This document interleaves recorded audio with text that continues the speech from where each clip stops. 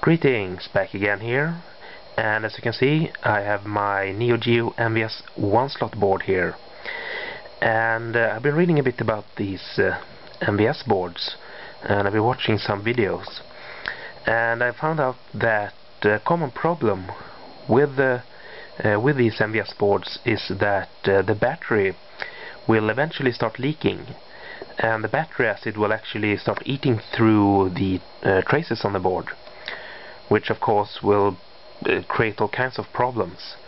So what I'm gonna do here to prevent that from happening to my board is I'm going to be replacing the battery. So this board here, this is the MV-1A model, and there are several different revisions of the 1-slot board, and they all look a bit different. And this one and the what's it called, MV-1F Z, I think, look pretty similar. I think they have all the same components and the layout is the same, but a lot of the other variations of the board will look a bit different. So if you have one of the other boards, this video might not be that helpful. But anyway, on this board the battery is located underneath the plastic casing here, so I have to remove this, and this is held down by 4 screws, got one in each corner here. So I have removed those, so this can just be lifted up like this, and over here we have the battery. Now the original batteries are rechargeable ones, and you could replace them with another rechargeable battery. I know some people put in a supercapacitor instead, but what I'm going to do here is I'm going to put in a non-rechargeable battery. So I have this oops, I dropped it, nice battery socket here, which I got off of an old PC motherboard.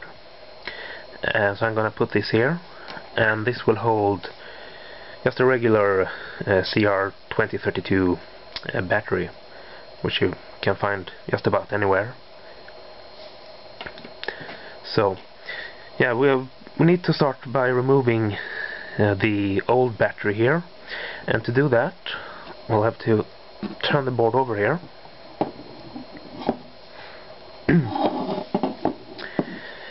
And on most of these boards you will find this here is some kind of protective padding here, which is actually glued to the board.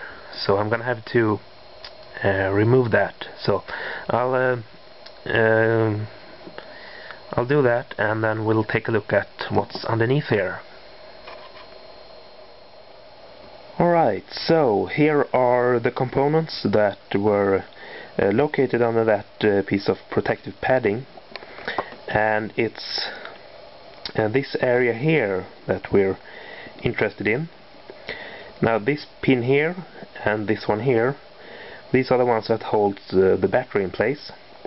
So I'm gonna have to desolder those two, and since I'm putting in a non-rechargeable battery, I also have to disable the charging function, and to do that I'm gonna have to remove these 3 components here. These are marked D1, D2 and R10, so I'll have to desolder those. And as I mentioned about the board with the model number MV-1FZ or FC, as I said, that looks very similar to this. The layout here is a little bit different, but you will find the same 3 components in this area here, although I think this R10 is marked R3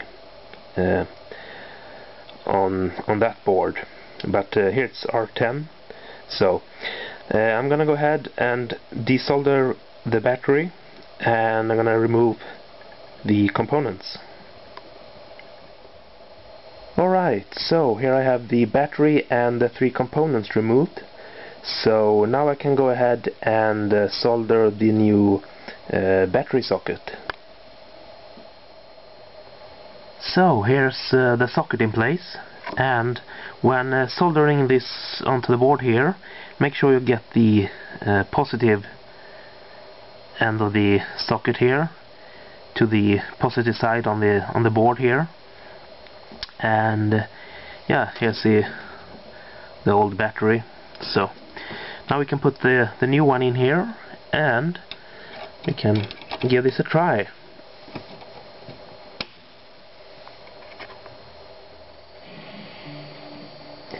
Alright, so here you have the MVS board up and running again, and I've been trying out the new battery here, and it seems to be working just fine. So hopefully my board here will be safe from now on.